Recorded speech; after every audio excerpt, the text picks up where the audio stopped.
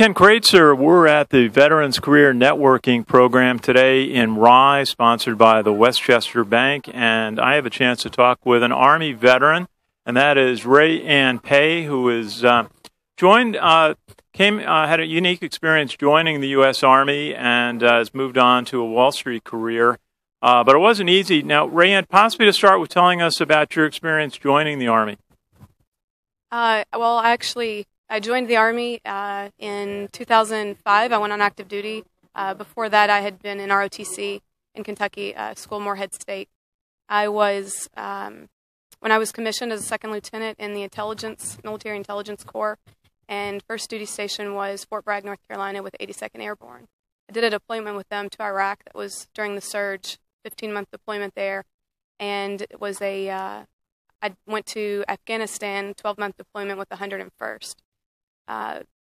Experience was phenomenal. I developed, amazing relationships, mentors, and skill set, but was dual military, and my husband and I both decided to get out. We felt like we had accomplished a lot of what we had wanted to do, and we still had ambitions on the outside, and so we decided to get out together. That was 2012.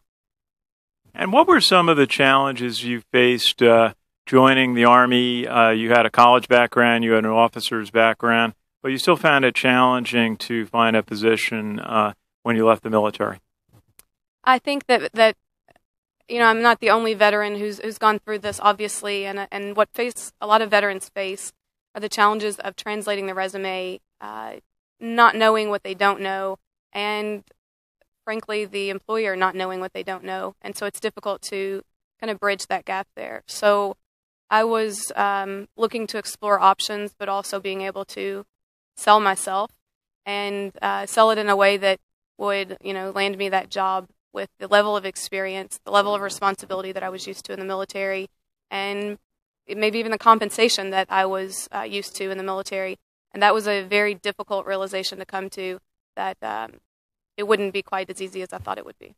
But you were successful in joining the New York Stock Exchange. How did that happen? I was a member of a veteran service organization in New York City who made available to me this workshop that the New York Stock Exchange was sponsoring. And I attended a day-long workshop. There was resume building. There were mock interviews, negotiation. I went through that, and I met someone who worked in HR for the stock exchange, and she fortunately had done her due diligence personally to understand a veteran's resume and to try to be able to translate it herself for her company. And she asked me what I wanted to do, and she saw a position opening within the exchange as a board event manager. And the two of us, in talking, she was able to see how the skill set of briefing high-level leadership, decision-making, being able to work on minute details, but execute flawless operations. And that was really what I needed to do to bring a board of directors together for their meetings on different continents. And so she recognized that I was interested, and it got my foot in the door and allowed me to develop a different skill set, different capacity in corporate America. And so I've been with the exchange a year now. I've only been out of the military since 2012, and so it's been a phenomenal experience to get to. I've learned a lot. I've met a lot of people and developed other relationships outside the military that it's made it a very rewarding experience getting out. I understand that a lot of veterans face, a longer time between getting off of active duty or getting out of the service and having that first job. And so since people have been willing to offer resources to me, I'd like to turn around and help educate both the employer and the veterans. So I'm really passionate about that now. Other people have contributed to my success.